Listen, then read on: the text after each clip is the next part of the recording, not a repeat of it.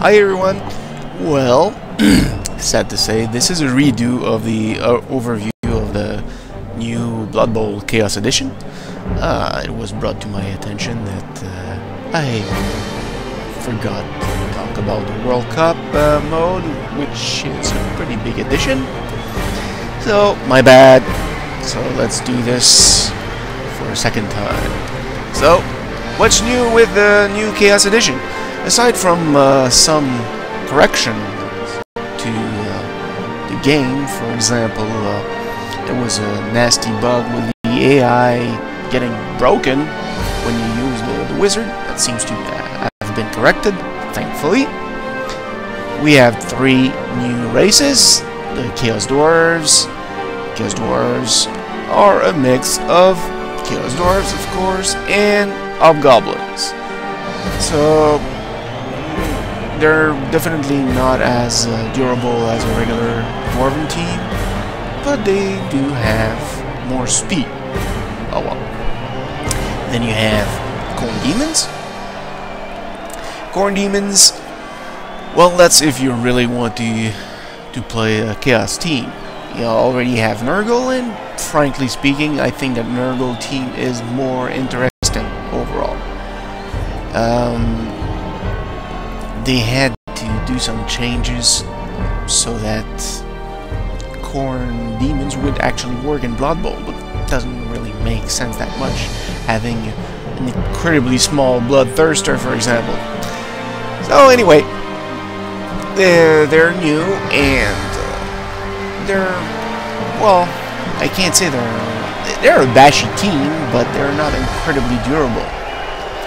Finally, you have the Underworld team, made of Warpstone Gobbos and Warpstone Skavens and a Warpstone Troll who looks awesome.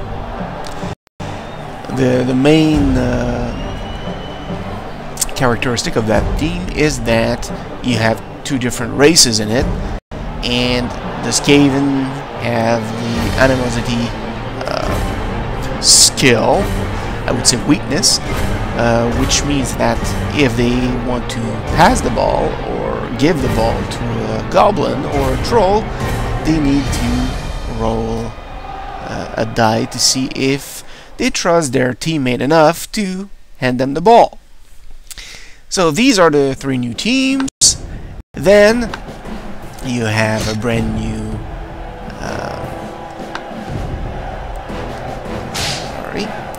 you have the brand new stadium. So let's do this. Brand new stadium for the Lizardmen and Amazons. So, of course, it is a jungle themed stadium. It looks pretty good, I have to admit. So you'll probably notice it from time to time when you play a campaign, for example. Now, if the game can load a little bit faster, it would be nice. My computer is not state-of-the-art. Anyway, so as I was saying, you have these new features, and they really spruced up the single-player game by adding the World Cup mode, which is not really the same thing as the campaign. Because the campaign, basically, you can play as long as you want. Here we go. Isn't it nice? It looks really nice, really. And as I said in my other video, you have the colorful Triceratops at the end. Really nice. Anyway, so yes. Thanks to all our faithful viewers here on Cable Television, I'll who just once get again out of join that us for game, this live Blood Bowl and transmission. commentators I'm will Jim go Johnson, nuts. and I'm assisted by that great ex-player Bob Biffett. What's that strange There smell? we The smell go. of fear. I thought so. So now the match So is let's over. take a look at the Dunno. World Cup. Were you expecting Right a at great the game? end. It Yeah, turns I out to missed be a that big first flop. time. Sorry about that. There's still some supporters So from the big difference between the World Cup and the campaign is that the World Cup is a series of tournaments, but when you win, it's over. So that's the difference between a campaign and a World Cup. The World Cup really has that very specific goal. In the campaign, you can just play as long as you want. There's no real goal to it, except having fun, of course. And that's a goal all in itself. So, for example, you have the championship here, where 2 teams qualify. Then you have the cup, where 1 team will qualify per race, sorry. And then you have the final, 8 groups of 4 teams, 3 matches per team. So it's similar to a big tournament, but a series of big tournaments. Because here you have round robin part, here it's elimination type, and final the final.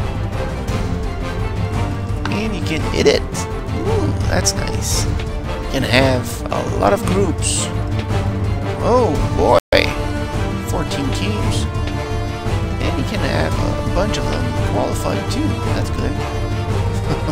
Well, that's a bit too much. Oh!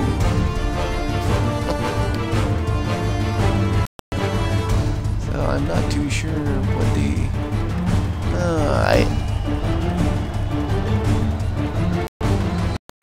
I can't save, so I guess I just asked too much. Oh, let's use 8 teams instead. Maybe 6 groups.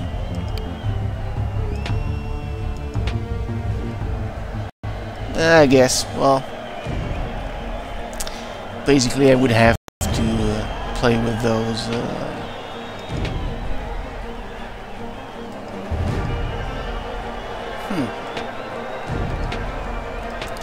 trying to find a way to make it work. Ah, well, forget about it. Anyway, so this new mode is there for people who want to play a more focused campaign. I might do a let's play on the World Cup for one of the 3 new teams instead of a regular campaign. That could be interesting. Anyway, so this is what's new. Ah, no, I was editing it. Okay, forget about it. Competition name, blah blah blah.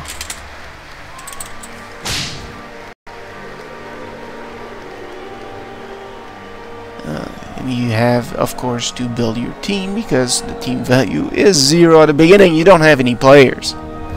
So anyway, you can choose between Nation Cup or a Nation Championship. So basically that's it. So I'll get out of there and I'll quit. Save without quitting, of course. And of course they have a new splash screen. Ooh. Well, of course that is not really exciting. But still, the World Cup offers something really different than a regular campaign or just a plain competition. So the story mode is still there. I still haven't done it, so don't ask. I don't even know how it works. The tutorial, I don't need one. Sorry. So that's it. So I'll see you next time. I'm not too sure what the next videos will be about. It will probably be more of the Gobbo campaign uploads.